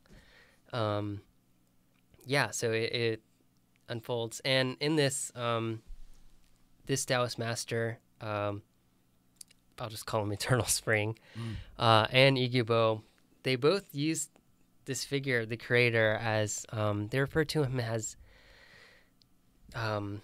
playing with things, playing and as in this instance I translated it as little creator because it's Jomul Ah. That last character in that line is Ah. And which kind of means like it's like I think from what I understand, it's like the same character as you would use with calling I guess usually calling maybe a younger female in your family, like I don't know, Cheon Ah, Cheona or something like that. It's kind of seen as like a there is that hierarchical element to it, but then also it's like a familiar. It's very it's used by very close maybe like a grandmother to a granddaughter or something like that. Which is a really weird. And that's what he's calling God or the creator, right? Yeah. So there's this weird element of like almost like the creator's like puppet master, and he's like playing with his creation, and there's this kind of like imagery that's in a few of the references to this figure, which is pretty interesting. Maybe it's doing that same thing. Yun, so I'm going to ask you a question in a minute, which is if you could ask a question to the creator, what would it be? Like if you could ask, I know I'm going to put you on the spot. If you could ask a question to God or the creator or the Jomul, what would it be? This flipping of the Yi Gyu-bo calling the creator like this smaller term, like this Jisuao, this young thing. It's very similar to Butcher Ding, and it's very similar to the old man becoming the teacher. It's very similar to this impermanence of life and death, and the man is lower than God or that he's higher than the God. And it's always flipping things around, this fluid state. And we come back to that idea of what you said, that the yin and yang should not be static, but it should always be fluid. And then it kind of makes sense in that way, I think. I thought of this metaphor while you were speaking about the creator who asked, did you ever see me make anything? And I thought of this image. It came to my mind that when an apple falls from a tree, the tree does not make the apple fall. The tree doesn't push the apple down. The apple just falls, and the apple falls when it's ready to fall, and it falls at the perfect time. But what made the apple fall? The apple just falls, doesn't it? You could go into gravity and science and things like this, but maybe it's the same thing. Things just come into being. They come into existence. And Alan Watts always used to say we're not born into, we're sort of born out of the world. Like we come out of the world and then we go back into it when we're done. We're not born into, that metaphor is wrong, but we come out of it. Then we go back into it. We are the apple falling. It's all very mystical. Yeah. Mystical and difficult to pin down, Were there drugs going on at the time? I ask this respectfully, but I mean, there's a lot of work on DMT, and I will come to your creative question, but now I'm on drugs, onto drugs. There's the idea of shamanist trips and DMT and mushrooms. You just mentioned hemp a little while ago. Do drugs play a role? Psychotropics? Actually, I just recently watched, like literally today, I watched your episode with David Mason, and I knew that topic came up. Okay.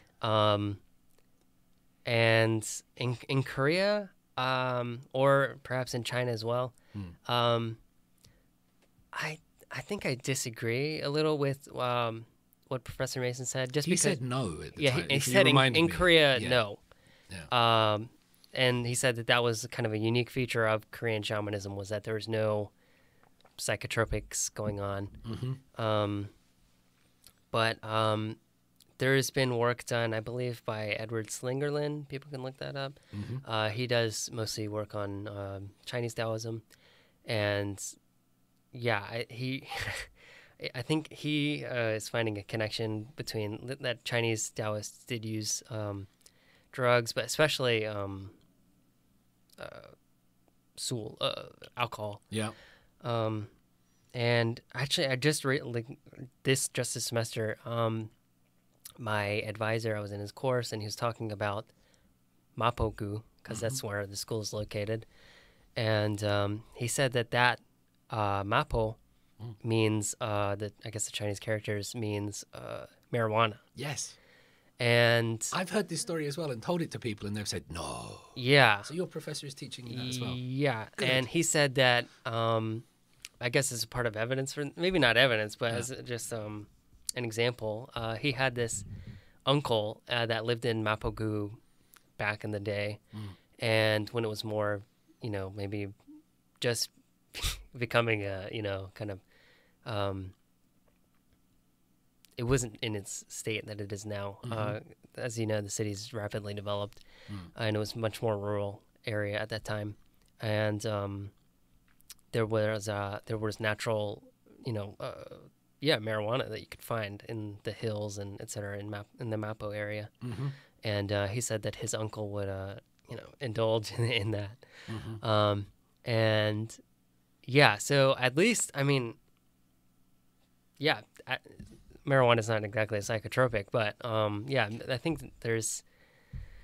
It does sound like stoned sixth form philosophy, though, at a time. Do you know what I mean? If you're at what I mean by this, you're at university, not you particularly, specifically, but you're at university, you smoke some joints, you put on some Bob Marley records, and you're like, yeah, man, it's just like we're all the same. And there are that elements of it. Yeah. And I think that's why it appeals to the hippies, but that doesn't necessarily mean it's wrong, but it does have that element to it.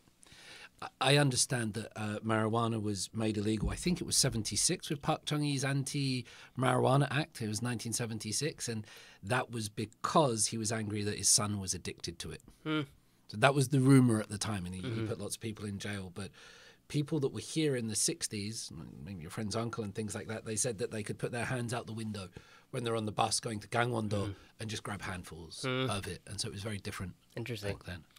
Yeah, so at least as far as psychotropics, I haven't read Professor Slingerland's work on that. I'm just like vaguely familiar with it, but so yeah, from what I know, in China, Korea, maybe Japan also, I don't know if psychotropics played a large role in the formation of this kind of intellectual tradition, but at least in the case of Yi Gyu-bo, I think he was definitely seems to have been an alcoholic. He writes about drinking and alcohol and enjoying a kettle of, I mean, maybe essentially like makgeolli, like rice wine, pretty much throughout all of his works. So at least, in terms of, how do you call that, substances, at least alcohol, and then, perhaps marijuana, but there's no evidence of that I'm aware of, but perhaps it exists. Isn't there a Chinese poem about drinking with the moon? Isn't there a famous one about a guy that sits there? I'm sorry to put you on, but I'm sure there's a poem about a guy that drinks with the moon, and that's his friend. And write drunk, edit sober was something that I always heard. So when you're drunk, just get everything out there, and then come to it in the morning and go, no, yes, no, yes, and then you get some good work that way, because you lose the ego, you lose that overthinking. Yeah, and I think that kind of goes back to what we were talking about earlier with the Wu-wei, the kind of like flow state and freeing yourself of your, natural societal imprint on you, and just kind of like doing it. Yeah. Getting past getting to the unthought thought, that thing that comes once you get rid of the nameshison, the public gaze and the opinions and who you are, and that thing down there, you get to that, and there's the unmoved. Yunso? Yeah. So not Yi Gyu-bo's questions to the creator, but Yunso, because I heard this in an Alan Watts video, who's some old 60s philosopher who did a lot of work on Zen. And in one of his videos, he says, what would you ask God if you had one question? And what would it be? I gave you too much time to think, didn't I? So it'd be better if it was just 5 seconds. Yeah. For me, I would ask, like, if all the thing like destined, or you just let it happen. What I mean by that is, did God program it with codes, like all the things with the results and the causes, or he or she just created all the thing and let all things happen? It's kind of like, is there a meaning, is there a purpose, or is it just yeah, it's a good question. Thank you. It's a good question. Will, what would you ask God? What would you ask the creator? What would I ask the creator? Yeah. Well, I guess thankfully I wouldn't ask through Yi Gyu-bo, I wouldn't ask him where did everything come from. Yeah. Because he already addressed that. Maybe I would ask him how can we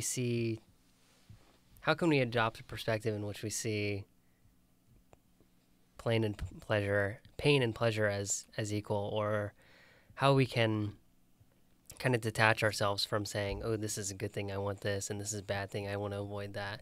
And because,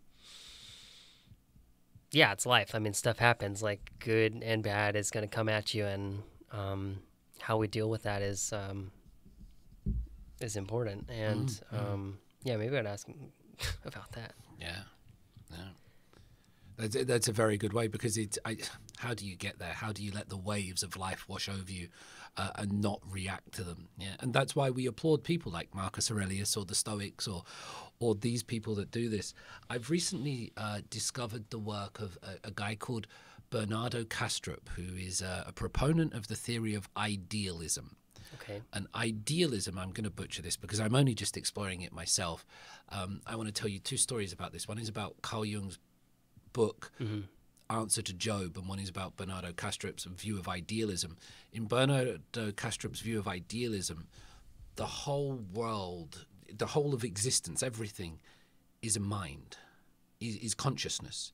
And we are just diffracted elements of that single consciousness. So the thing that looks out from behind my eyes is the same thing that looks out from behind your eyes. We separate ourselves, but actually the world is not physical. The world is not material. The world is, the reality of the world is consciousness. And we're all part of that consciousness, but we've been fractured like a diamond that's been shattered. And that's how he comes at the world. And he believes that all the scientific evidence is pointing towards that. That he talks about one example where if you shoot these two, forgive me, scientists, particles, photons, electrons, I can't remember which one it was, but you shoot them far apart from each other so they're no longer distant. Once you affect this one, it also affects the other one at the same time, so that they're connected even though they're physically apart. So I sometimes wonder if we're slowly coming back around to the way of wisdom. You know, these people had it in the 4th century BC because ideas come all at a time, don't they? Like there's this, what is it called? Like the axial age, where you get Plato, Christianity, Buddhism, Taoism. They all come at one time, and then we go for a long time without anything. And I wonder if we're coming back round to those times. We're moving in something. Carl Jung's book, Answer to Job, which I haven't finished yet because it's blowing my mind and it's too hard. And the book actually ran away from me for a while and came back. The story of Job is God in a game with the devil testing Job. Like, I bet I can make this guy stop believing in you. And he kills his children and he gives him diseases. And Job is like, no, I'll still believe in you. But in that book, Carl Jung is suggesting that it's Job's job to make God conscious of himself. Because God is not aware that he's a God. God is just like, yeah, I'm God. I do anything what I want. But it's not God testing Job. It's Job making God aware, hey, you are God, you're conscious, and to be aware of those things and come. And so we read it the wrong way around. That came to my mind when I see a person calling the little creator, that kind of thing. Yeah, and kind of a similar tradition, there's I believe he's a psychologist named Ian McGilchrist. Okay. And his main kind of thesis is related to the two different halves of the brain and how they are asymmetrical, and how anyways, I don't want to get into that. But he talks about God, his conception of God, and he thinks that God is becoming. God is not just this fixed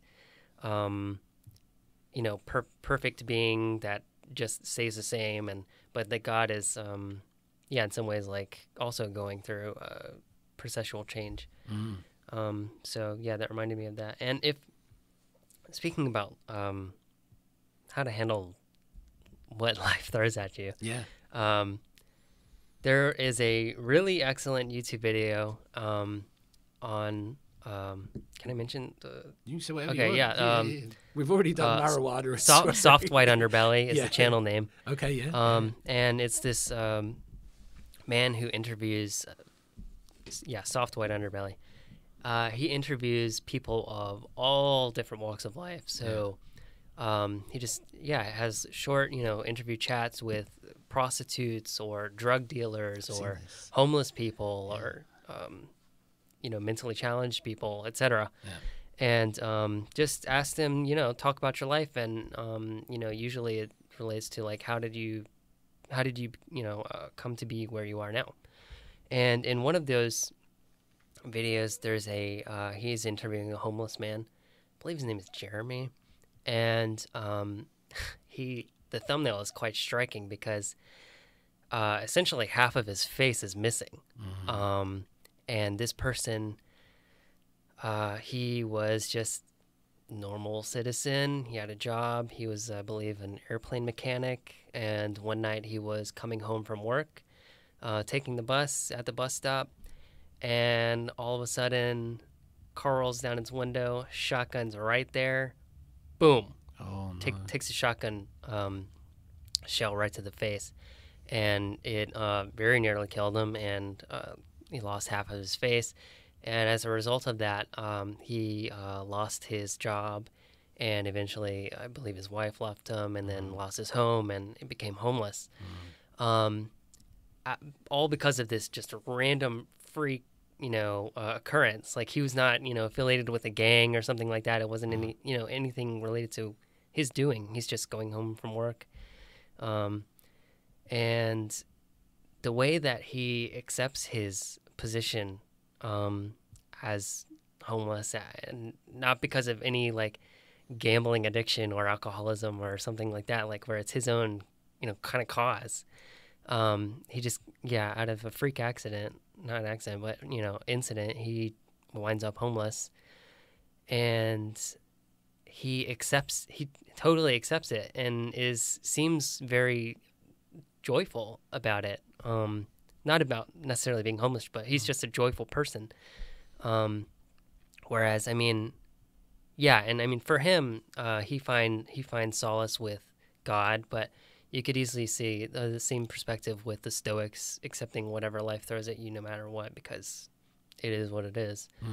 And just his attitude related to that changed my perspective about, gratitude and appreciating what I have and things like that. I don't know. So but you could easily see other people could end up being extremely bitter about that, and that through no fault of their own, this random incident, now they're homeless, their wife left them, they lost their job, they're living on the street. And you could it could be very easy to fall into the temptation of being embittered about that kind of a thing. But he accepts it and seems to be, I believe he passed away, but he believed to be, he seemed to be a joyful person in spite of that, which was really amazing to me. Maybe that's a Job right there. And maybe through Job, he made God get better. Well, you see what I mean by that? That's our responsibility to live through life and to do that thing and to improve God. That's very humble and very arrogant at the same time. Yeah, I almost think that's the perfect story with which to bring this to a close. I just want to see if any of you have any like final words or ideas on Taoism, on life, on anything like that. Yunso, any closing thoughts or ideas from today? It's been a hell of a trip. Yeah. For Gen Z, I think the world, especially like people nowadays, are trying so hard to be something or someone or be like someone. But with Taoism, that's an absurd thing somehow, because sometimes we should let things just happen. So yeah, after this conversation, I think that I should let things happen in my life and do not really think me as a something or someone or trying too hard to be something. And by doing that, you'll become everything. Yeah, that's the mesmerizing point. Because in some way it sounds like just kind of giving up. Oh, I'm not going to try. I'm not going to do anything. But the message of this is by sort of not doing, you do everything. Yeah, very good. Yeah, I that's like exactly a line in the Lao Tzu. Yeah. And yeah, I mean, I think, as to what you just said, I think that more and more people are becoming interested in this kind of a mode of thinking, or a way to just shift their perspective, because I mean, the world is, according to the media, seems to be one tragedy after the next. And so, but you can change your perspective about your own life and about the world. And you can do that. And so there's videos on YouTube about ancient Greek philosophy, Stoicism, that has, there's millions of views on YouTube. And Stoicism's kind of undergoing its own revival. And on YouTube, there's probably a dozen videos on Taoism that have over 1 million views, which is, this ancient Chinese philosophy that, most people would be like, yeah, who cares about that? But if you take it, I don't know, I want to say take it seriously, but also at the same time, maybe not take it not so seriously. It can change your perspective. This might not get 1 million views on YouTube, Will, but it got 2 very thankful and grateful listeners right here. So thank you very much, sir. Yeah, thank you very much for having me. Thank you very much. Chill.